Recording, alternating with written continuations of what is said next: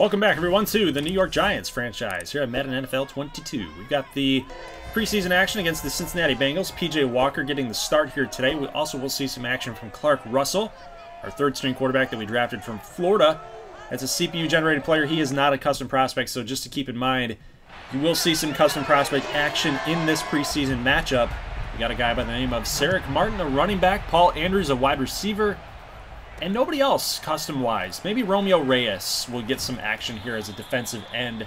Might see him get involved in some plays here, but we do have one custom prospect, at least one here that's going to get into this action for Cincinnati. That'd be the name of Trent Torres, a backup quarterback to Joe Burrow. So as Joe Burrow takes the field, he checks this thing down for a good 6-yard gain there. Here's running back Joe Mixon getting a nice carry up the middle, a little to the left side, but he does pick up the first down. Here at the 47-yard line, Joe Burrow, no pressure at all, makes the pass completed to Jamar Chase, one of his favorite targets. Second down and 1, Mixon gets the call, gets the first down. Good tackle there by Danny Shelton, but either way, it is first down Cincinnati, and our defense is kind of letting up some big plays here. Here's a bomb to the right, and take a look at this play by James Bradbury. What a pick in the back of the end zone. Out there looking for Joe Mixon. Pretty interesting play call for your running back to get all the way out in a fly route. To get out in the back of the end zone, crazy, going up against a corner. It's an interesting play call there, but either way, man, it is an interception, and here we go. We got P.J. Walker taking the field with Sarek Martin as the starting running back here in preseason action. Game number 1. P.J. Walker, a little bit of pressure here on second down and 4. Trying to get out there, trying to find Kadarius Toney. He does not complete the pass. Walker, pass going to be completed to Paul Andrews. Nice little route run there by Andrews, making the big-time catch. So his first professional catch of his career. And there's your draft class for last season. And I like what we did in this draft class. I think we nailed the draft. I really do. I think free agency was just a little bit lackluster because we do have some bad contracts on this team. But you got to make do. You got to make do. Here's a nice catch by Paul Andrews again, but he did come back. He came back to get the football here, and down on 4th and 1. We're in our own territory at the 45, but you know what? In my opinion, let's just go for this thing. We get the first down. Sarek Martin picks it up. 3rd down and 2. It's preseason. Like, why not? Just be aggressive here. We need as many offensive reps as we can get, and look at this move by Sarek Martin. That's his elusiveness ability. His juke rating is very good for a rookie, and I think he's got the makings of some Saquon Barkley. He's very Saquon-esque, and I really like Sarek Martin here going in to be our future at running back. First down and goal after a nice pass completed to Kadarius Toney. Can't get the throw off. P.J. Walker is going to get sacked here. It's going to lead to a 2nd and goal situation here at the 13-yard line, so we do move backward after the sack. Here's P.J. Got some pressure in his face, but he does get the ball off to Paul Andrews, who makes the catch. Cornerback must not have known where the football was. Tried to locate it, trying to come back and follow the receiver. Probably had his eyes on Andrews the whole time and not the football. Interesting, because he caught it, but at the 3-yard line, we can't punch it in. We kick a field goal up and good, and we take the lead here 3-0. So Joe Burrow, his 2nd series of the game in the first quarter. We got defensive lapse out there in the defensive backfield out there. The coverage was just not good, man, not good. 19-yard line, Joe Burrow, pass going to be completed to Joe Mixon. They were trying to get him the ball. Receiving wise, they're trying to get him the ball the last time that we saw them try to hook up, and that was a big interception for us. But here's Sarek Martin getting involved in the receiving game yet again. Takes the wheel route, gets all the way down to the 32. Sarek Martin's got some speed, man. He's got some sneaky speed. Again, I love this guy. He is balling out today in his Giants debut. First down and 10, and take a look what we got here now. We're inside the second quarter. Second quarter has started. We got a quarterback change. We got the backup. We got Clark Russell in here. Gary Brightwell trying to find some running room there. Just try to get to 2nd and manageable, but it's 3rd down and 23, guys. So let's see what Clark Russell's going to fire up here. Is he going to try to bomb this one deep? He does, looking for Kenny Golladay, who checks in for at least a play. He can't make the catch because the throw is a little offline, just a little bit. Clark Russell, got to work on that deep ball. He's more of that short passing game, West Coasty, field general type of guy. So got that scrambler archetype, right? So we got to work on him. We got to work on that with him. But here we are, guys. First down. Sarek Martin picks it up yet again. 2nd and 6. Here comes Clark Russell. He's going to find his way all the way from the 19 to the 34. Big pickup there.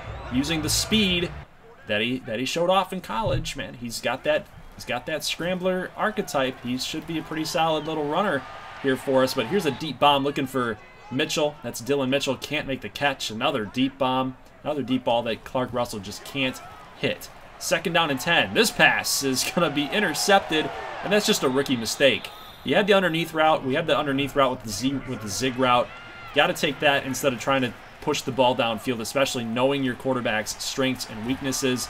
Speaking of those strengths and weaknesses, Trent Torres checks into the game. He is a custom player, and he's going to miss his wide receiver. Wide open, by the way, to lead to a 4th down and 1. And here's Beal putting pressure on the kick, and it's going to be off the upright, off the post, and they're going to miss.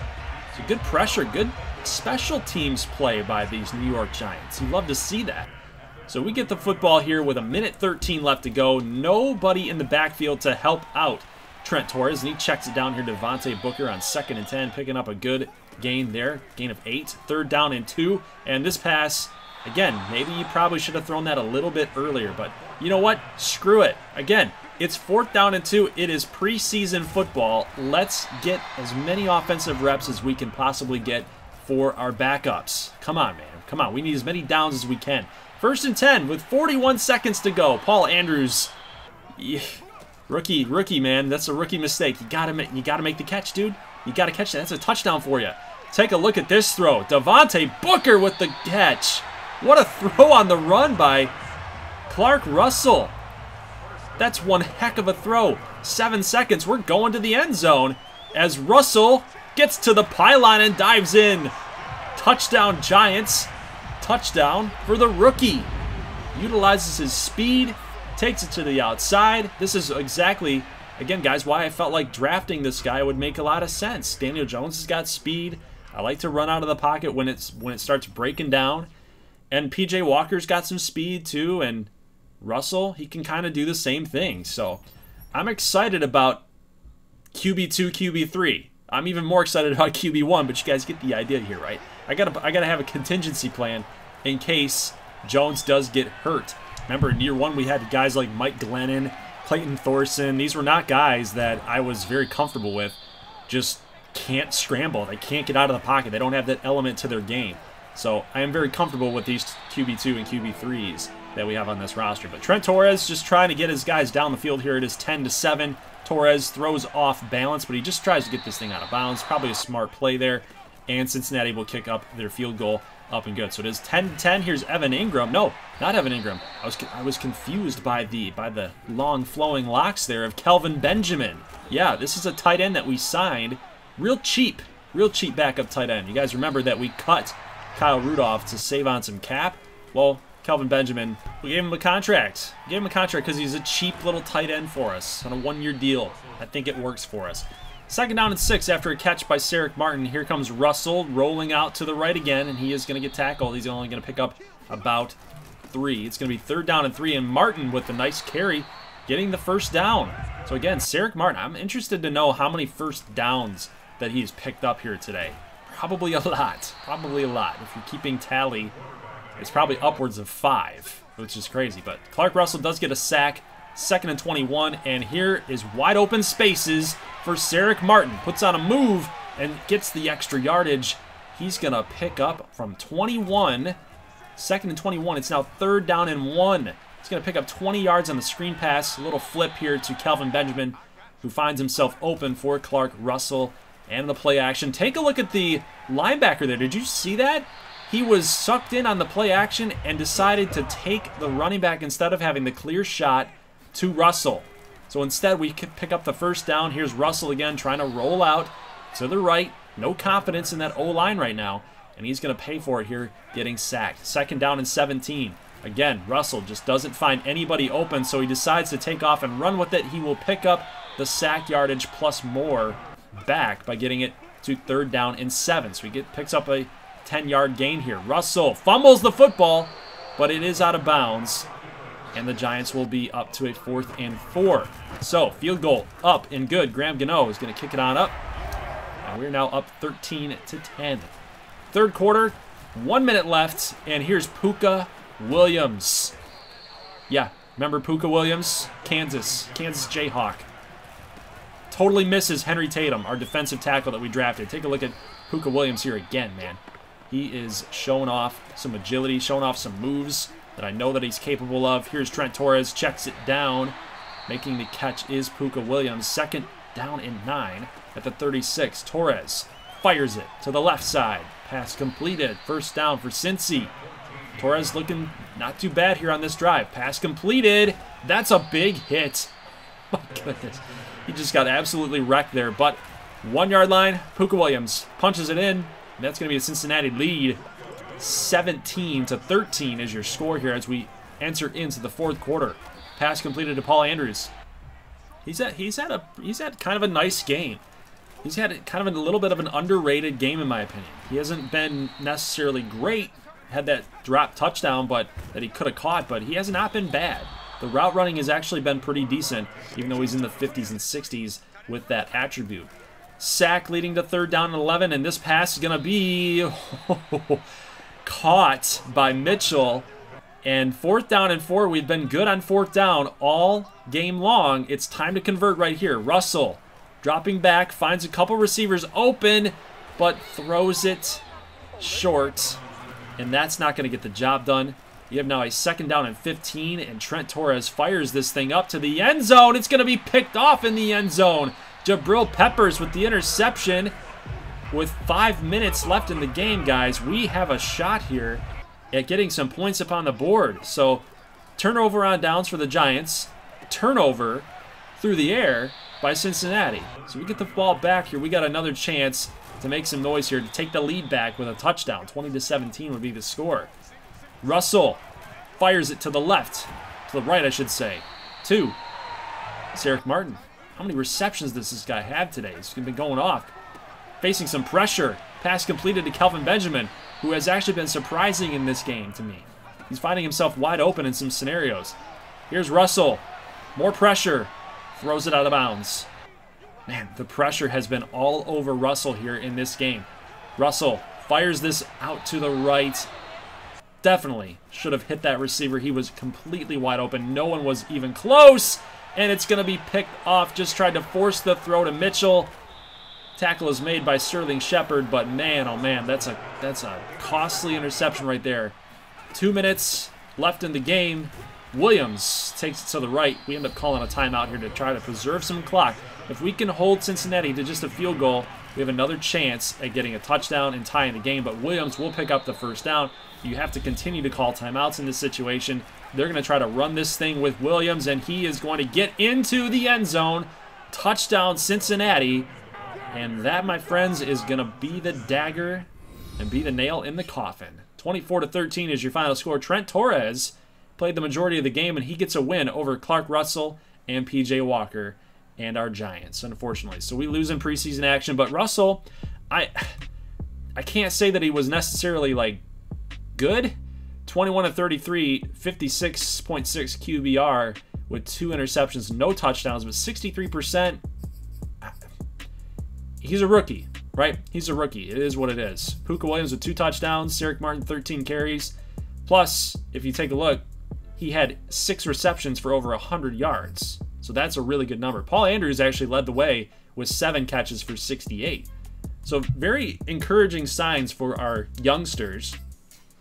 I would say that I really wish that Russell played a little bit better, but you know, we knew what we were going to get with this guy anyway, right? Through the air. He's more that, again, West Coasty type of quarterback, going to scramble a lot, going to throw short, going to check it down, not going to challenge deep too often. So maybe that was kind of, we need to tailor the game plan. We need to be calling plays that fit what he does best a little bit better.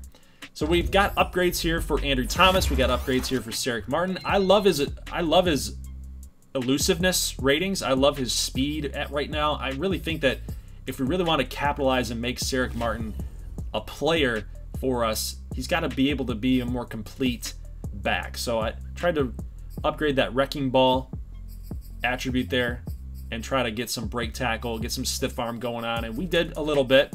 So I think that that's pretty solid. 10 carries for 28 yards for Eric Martin here in this next game against the Cleveland Browns, which we lost. 3 receptions for Martin with 34 yards. Kadarius Toney had a touchdown. Defensively, did we get a turnover? Did we get even one turnover? We got some tackles for losses. I don't see any Henry Tatum sightings or Dennis Winston sightings. We didn't even get a single turnover. No interceptions. We didn't get a turnover here on defense against Denver. We turned the ball over twice. Russell actually played a little bit better. He had 2 touchdowns throwing, which is nice to see. We had 2 touchdowns there. No picks for Clark Russell. 2 interceptions for PJ Walker. So it's tough. Like, who wins that battle? Is it Walker? Is it Russell? I think I'm just going to lean more towards PJ Walker at this point. He's just more established. He can do it. He can do a little bit more offensively than Clark Russell can. Russell's a rookie. He's just a little bit lower rated in my opinion too. So we got to consider that. Definitely consider that as far as our depth chart goes. But defensively, you know, do we get a Dennis Winston sighting? We don't. We don't get our middle linebacker that we drafted, our rookie. No sighting there. Romeo Reyes, didn't see too much of him either. And that's going to do it for preseason, guys. That's it. We had no wins in preseason. We went 0-3. Here's a Bucci Chidozie sighting for Denver. Had 1 tackle. And there's your statistics. Daniel Jones got the entire preseason off. Now, a lot of you guys might be thinking, like, Goldie, that was a stupid move because you want this guy to get some XP, right? You want him to get some XP. Get him out there. Play him. I just know how Madden is with injuries. I just don't want it. I don't want to see that. I just don't want to see that. Sarek Martin was actually our leading receiver in preseason. So that can be turning into something a little bit, I think. Adding a little bit more for our offense. Now, defensively, this is a concern. We had no sacks, only 2 interceptions, and it was in gameplay is when we had those interceptions. So yeah, I'm a little concerned about the defense here. No sacks in 3 games in preseason. That is very concerning for us. If we want to win this game in week 1 against Tennessee, we got to be able to get this team in 3rd down and long situations, even 2nd down and long situations. You got to be able to tackle Derrick Henry for a loss. Very hard to do. Or whenever they do pass, we got to sack Ryan Tannehill. You got to force this team into long distance situations because then they effectively take Derrick Henry out of the game plan. They're not calling Derrick Henry on 2nd down and 21, okay? They're not calling Derrick Henry's name. All right, so I don't know. It's kind of concerning for me that we don't have sacks. We don't have a single sack in preseason. Anyway, guys, that is the video. That is the preseason action. I gave you a little stats update. Again, the reasoning here is I don't want Daniel Jones to get hurt. I feel like this is a very important season for us. Is it realistic that he didn't play? No. You're going to get your quarterback in preseason action, but for the purpose of this, I want Daniel Jones to be in this series, and I want to be able to use him in gameplay. So that's it, guys. Leave a like if you like this thing. I will see you next time for the next Giants upload. We'll be taking on those Tennessee Titans and Washington on the road. So we got 2 games that we're going to show, week 1 and week 2, and then we'll move on to the next episode being week 3 and week 4. Keep in mind, I am accepting open submission players for next season's draft. If you want to take a look at that Google form, it is in the pinned comment and the description below. If you'd like to become a patron so that you're guaranteed a certain rating and guaranteed a certain dev trait, then also consider becoming a patron so that you're guaranteed to be in the draft class. Open submission is all random, so there's not any guarantee that you're going to get in, but you have a higher chance. You have a guaranteed chance if you do become a patron. So guys, that's it. Leave a like if you like this thing. I'll see you in the next one. As always, thank you for watching, and peace.